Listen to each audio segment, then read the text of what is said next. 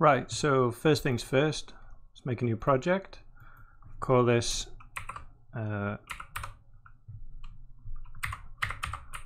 Renaissance.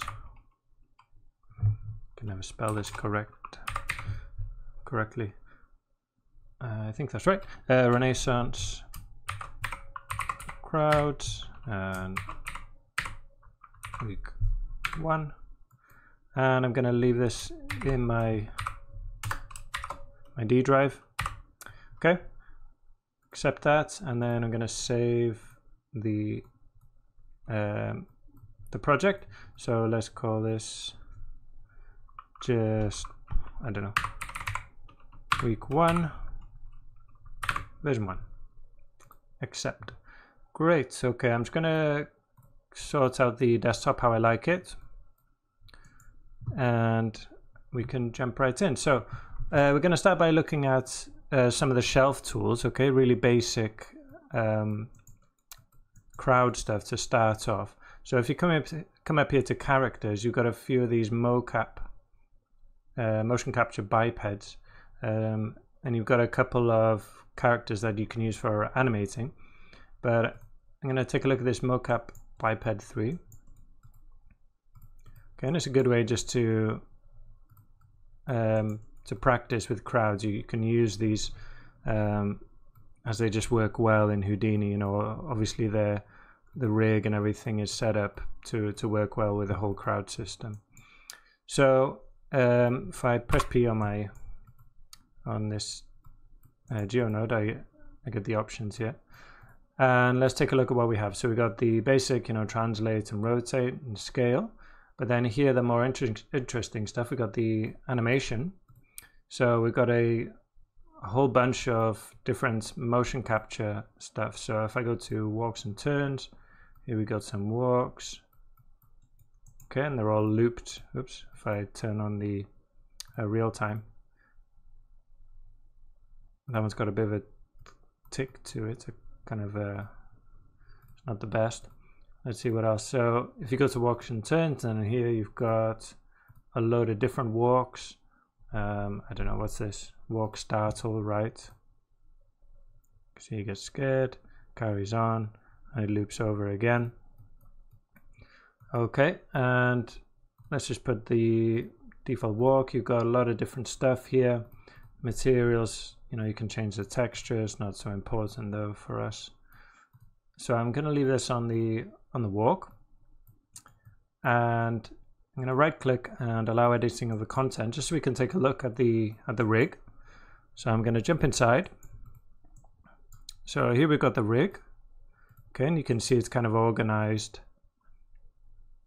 So that kind of makes sense. So we've got the left leg there. Got 5 bones. If we can visualize them as well. Okay, so you can see how the structure is put together. Got the right leg there, and then the spine is kind of in a bit weird. This bit's kind of folded over, and then we got the hips and the spine there. Okay, the hips are at the roots. We got the neck bones and a head, all the way to the head, and then the 2 arms. Okay, you know, so if you needed to, you could come in if you wanted to make some slight adjustment to an animation. You can come in here and just drop a null and make some changes, right? So I can, if I drop a tab, null, and then, you know, I can actually make some changes there. Obviously, it doesn't make much sense doing that, but just so you know, you do have access to the rig and you can make changes if you want to, if you're an animator and you know what you're doing. You can also jump into the geometry here. Before the deformation, we can make changes to the actual geometry if you wanted to. You could do like a poly reduce, maybe if you have a very dense geometry, right? So I can bring the amount of polygons down and it should still work fine, right? So I'm just going to go ahead and hide the rig. I don't want to see that. Cool. So let's take a look at the agent, what the agent is. Okay. First thing I'm going to do actually. Wait, make sure that I leave the visualizer in the right place. Actually, go back. I'm going to turn off this in-place animation. Okay, I want this kind of information. Okay, this deformation, this translation information. Sorry. So I'm going to select this, come up to the crowd, go find the crowd tools, click on agent. Okay, and it gives me two options. I can select an FBX that I have on file, or use a character rig that I've already got in my scene. So I'm going to do that. Agent name, you can name it whatever you want. So I'm going to leave it as it is. And then the clip name will be the animation, right? So the clips. So we got a walk, so I'll just call it walk. Click OK. And this gave us another node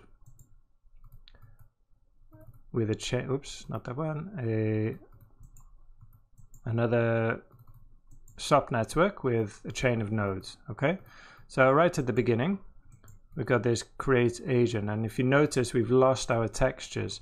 So that's because we now have a packed geometry, right? So if you've worked really with rigid body simulations, we use packed geometry a lot, and agent is another form of a packed geometry, right? So you can see here we've only got the 1 point now.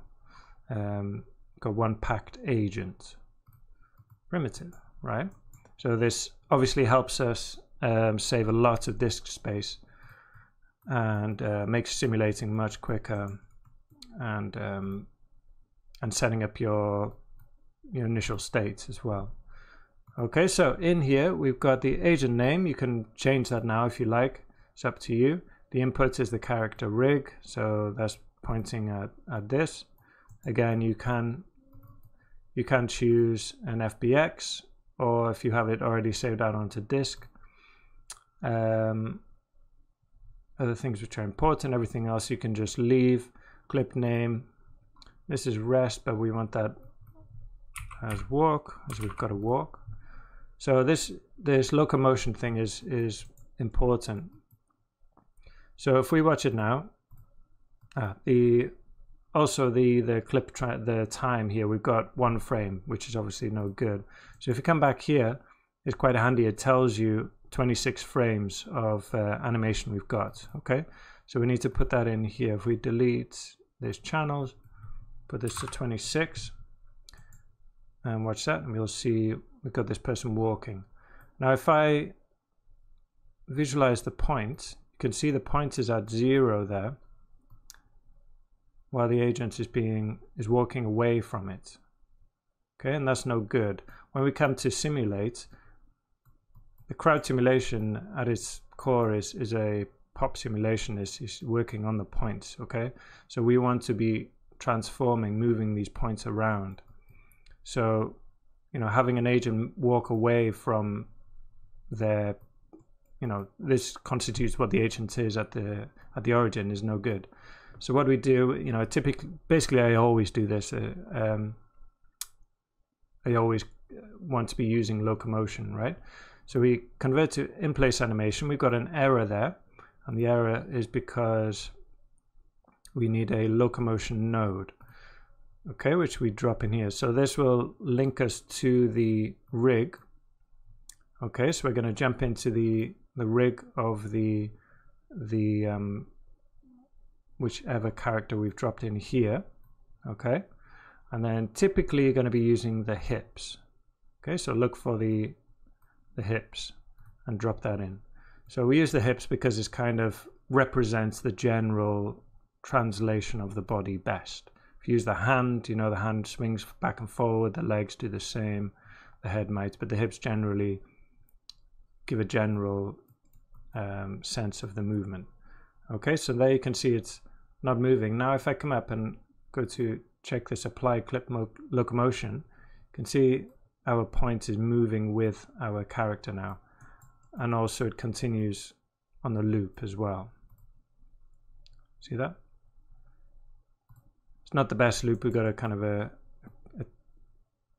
bit of a click there, but that's okay. Great. Okay. So that's basically all you need. You know, you can take this and that's ready for simulating now. All of this is just extra stuff, right? But we'll go through them anyway. So in load clips, so this is where we can add more animation. So we could do that. So if we take this, we got this walk. So if I alt click and drag, I'll change the name of this to walk. And let's just grab a run as well. And let's take we'll go into the run. Oops, let's hide this and this. Grab the run. Let's see. Yeah, why not? Run and hop over. Okay, and then we'll jump back into here. And then in load clips, we can add more animation to the same agent. Okay, so all of this is working on one agent. And we can have multiple different agents going in parallel, which we will do later on, but not now. So we got the one walk, which we've already got. You know, we loaded it in here. So we don't need to, I'll get rid of that actually, and because we've already got it, we don't need to add it again. And I'm going to find the run, grab that, okay. And the same again, I want to convert this to in-place animation. And I get the same error again because we need to connect the locomotion node here, the hips. Okay, and I'm going to call this run, and then we can watch it up here. This is just for preview.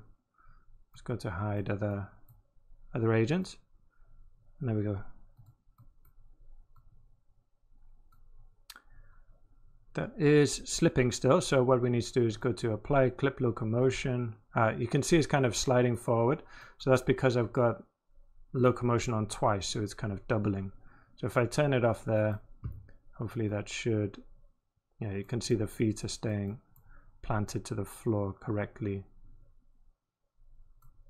Yeah, perfect. Okay, so you can add as many as you want there. Again, we need to change this time. I think it won't loop now. Yeah, you see it just stops. So we need to grab that time, which is 37 frames for that one. So jump in there, into our clips, delete this, and drop that to 37. Reload. And there we go.